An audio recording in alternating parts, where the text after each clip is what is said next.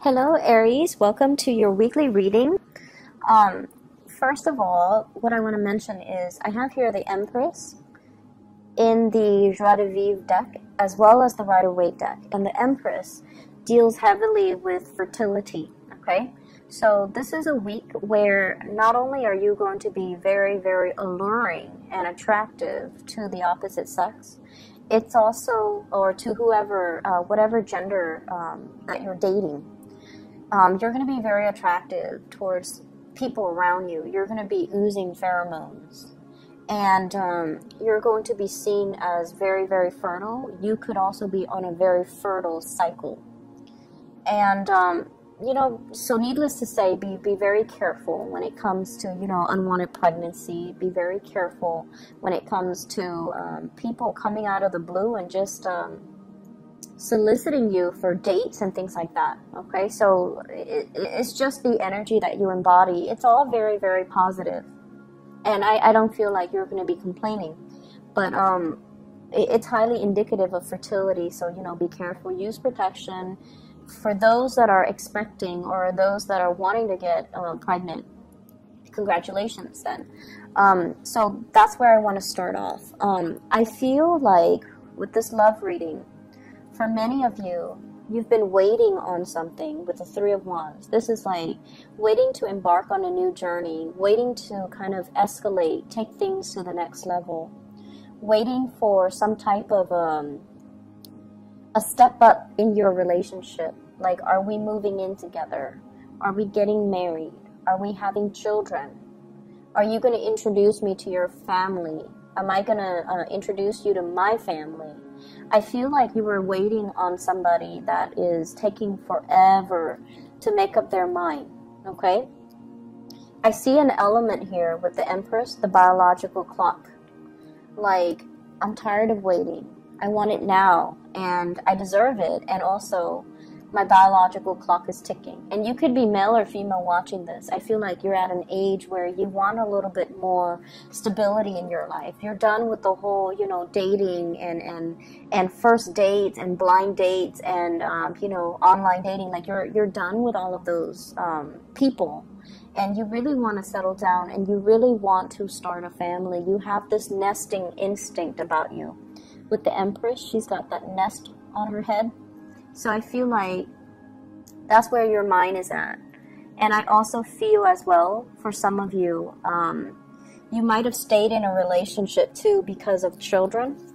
You care about the kids, but then your partner, you feel they're not really carrying the weight.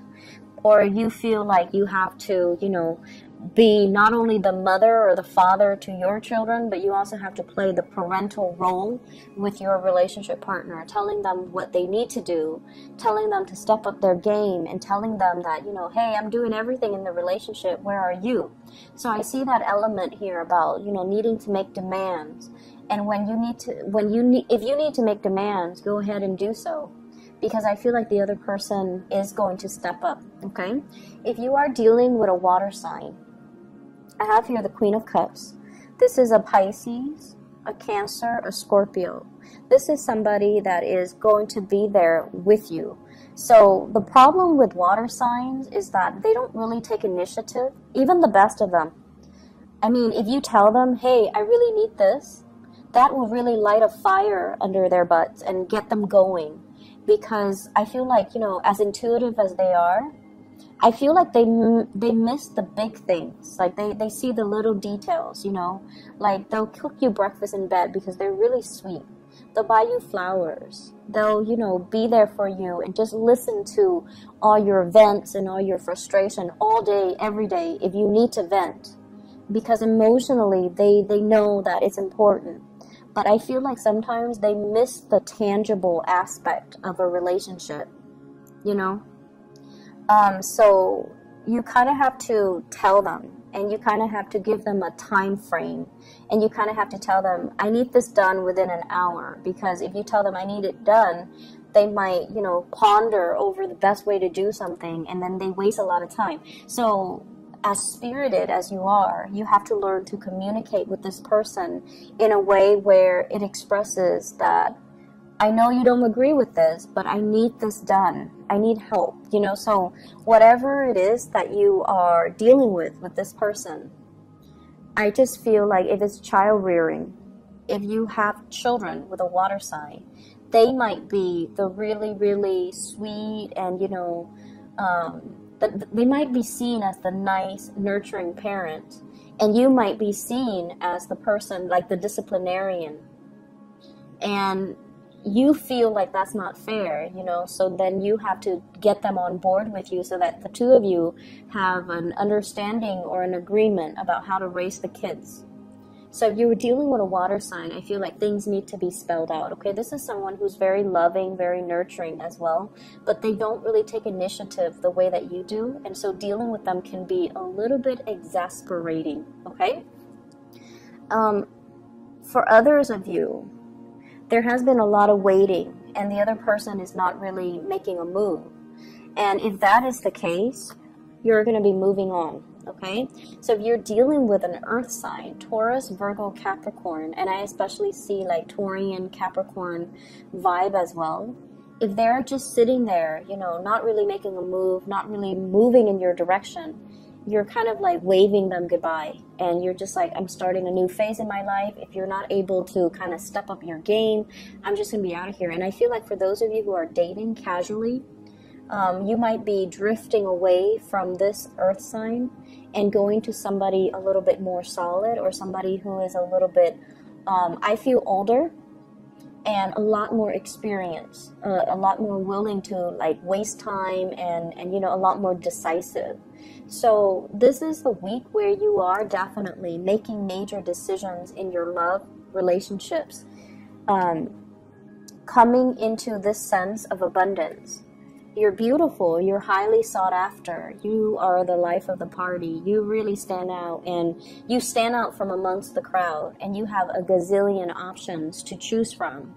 So if somebody is very wishy-washy with their intentions and with their love, it could be the water sign or even the earth sign, you're really not going to entertain, and you're not going to waste time, because you feel like, you know, time is precious, I've got a gazillion things to do. So if I set a date with you and I spend and invest the time in you, and you're not really making a move, I'm not going to waste any more time. So this is like taking ownership of your time and making decisions as well to kind of go with the people that actually, you know, give you like concrete ideas as to what they want, or what they want from the relationship, rather than waiting and wasting your time on people that are not coming back, or wasting time on people that are not really making a move towards you. I feel like you like an earth sign.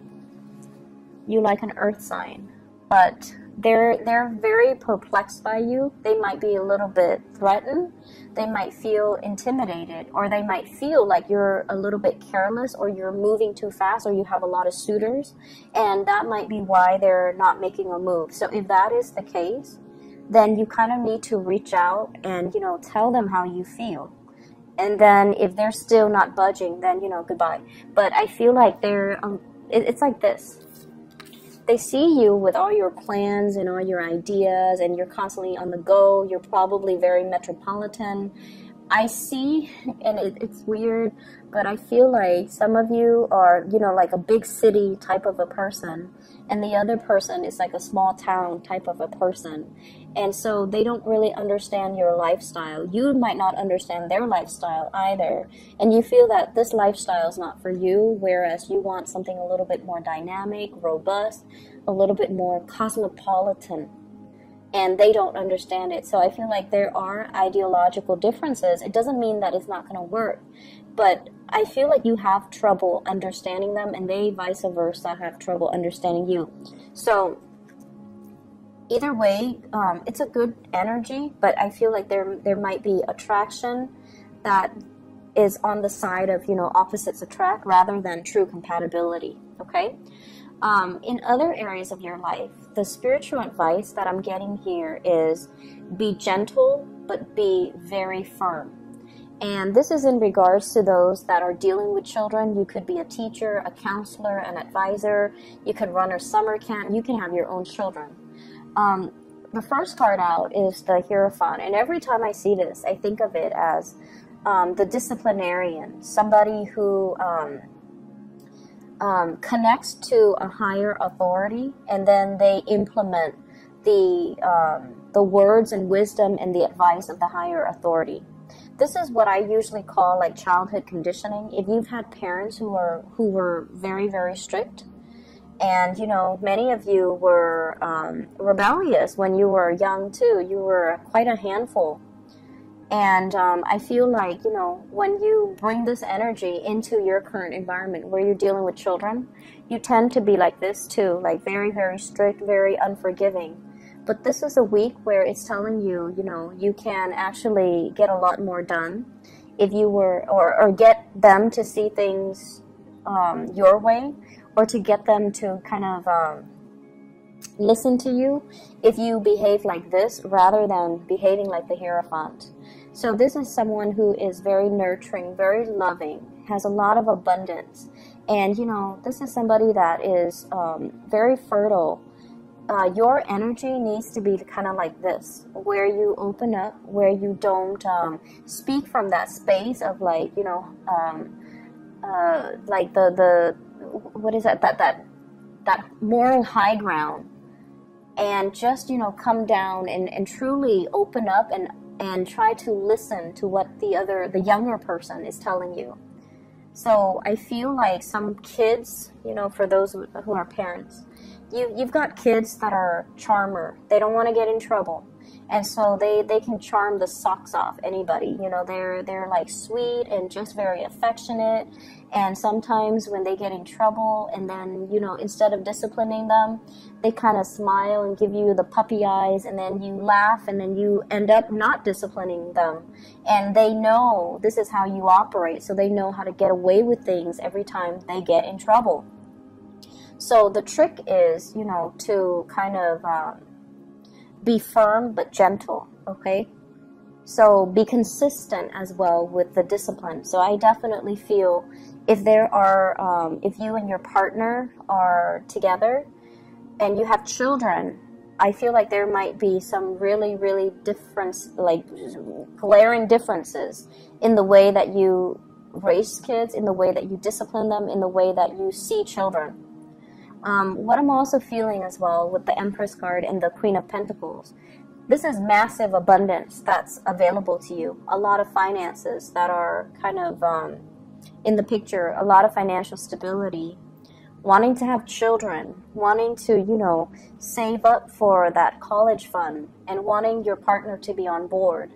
And I also feel because of that, there's this sense here that you have everything. And you might have said, you know, I really want to have children. I really want to settle down, buy a house. And you find yourself in a work situation that gives you the financial abundance. But now you're working so hard. You're working a lot of overtime. And you're just like, when am I going to be able to, you know, even retire? Or when am I going to be able to take the time to see my grandkids, or have the time away from work to have children? So I feel like, you know, the money, it's a major, major blessing. But the hours that are involved, I feel like the work environment's a little bit rigid. You might have somebody that you're answering to, and I feel almost like let your work speak for itself. Rather than trying to win this person to your side, you're highly competent and capable of what you do. Let your work's product speak for itself, and let that be, you know, let that speak for your credibility. Let that speak for your skills as a good worker, okay? So we have some really good things coming in for this week. Lots of fertility, lots of, I feel like it's a win, like almost like a job offer, a promotion. If you're getting those performance appraisal from your supervisors, what they really want to say is, I feel like you're very, very capable. So they really like you. You're dependable and very, very capable. But they might tell you, you know, something unexpected. Like, for example, if you're hoping to get like 100% on a performance appraisal from higher up, they might say, here are a few things that you need to focus on. Or they might assume that you already know that you're really, really good. So they might, instead of dwelling on all the times that you succeeded, they might say, let's talk about the other projects that you had trouble with. Mainly because, you know, they already know that you're good, and so they want to flush out the stuff that you can improve upon. So don't feel bad about it, okay? I wish you guys the best. Take care of yourself, okay? And I'll see you next week.